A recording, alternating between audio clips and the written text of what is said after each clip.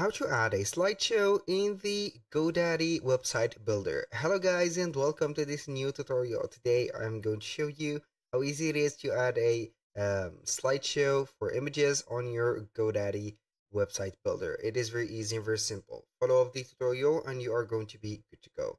The first thing that you need to do is to head over to GoDaddy.com, sign in for your account, and then you are going to select your websites and hosting.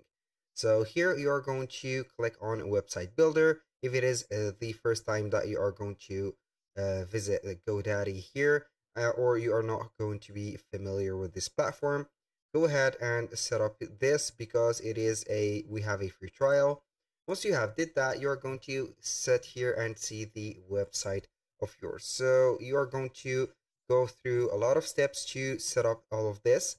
So these steps are some standards like Wix, like Squarespace and Shopify and etc. You're going to select the theme, about the theme and etc. Now we are going to set up the slideshow from adding a section. So we are going to add a section, and as you can see, between each section, for example, here we have the header, the template, here we have an image holder, and also that we have between the two sections a space to add a section. So let's say that we are going to add it right there.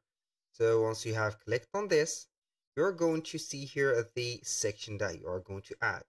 Now from this menu or these items, we're going to select and search for image gallery, and you are going to see it here below the general. We have logos and badges, and we have photo gallery. We're going to select photo gallery, and as you can see, the first thing that it will show up here is the slider. We have this slider, we have the second one, we have another one right there which has a number panel. We have here a lot. So you are going to set up the slider. Maybe we are going to set up this one. This is the slideshow. So we are going to click on it.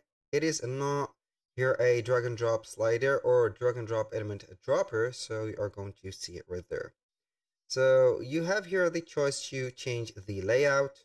You can see that, and also you can go ahead and ignore that. See the background. Here we have the dark background, the transparent one, the gray one, and etc. You can edit the theme colors from there.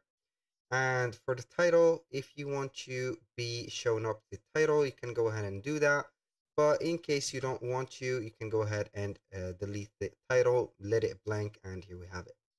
So you can show here the full width or make it full width like that. You can show the thumbnails if you have added. And here, as you can see, we have the image gallery. You can go ahead and click on the plus button. Then you are going to add your own images. For example, let's go ahead and add our image right there. So we are going to add the image of ours to it. Add to photo gallery, and boom, here we have it. So you are going to see your image popping up right there. So you can go ahead and put the autoplay timer and also the transitions. It is a slider or a fade. Since it is a slider or a slideshow, we are going to select it as a slider. For the autoplay timer, you are going to be free to use that. So that was all for today's video. Thank you guys for watching. I hope that you have enjoyed the content and hope to see you soon on the next one.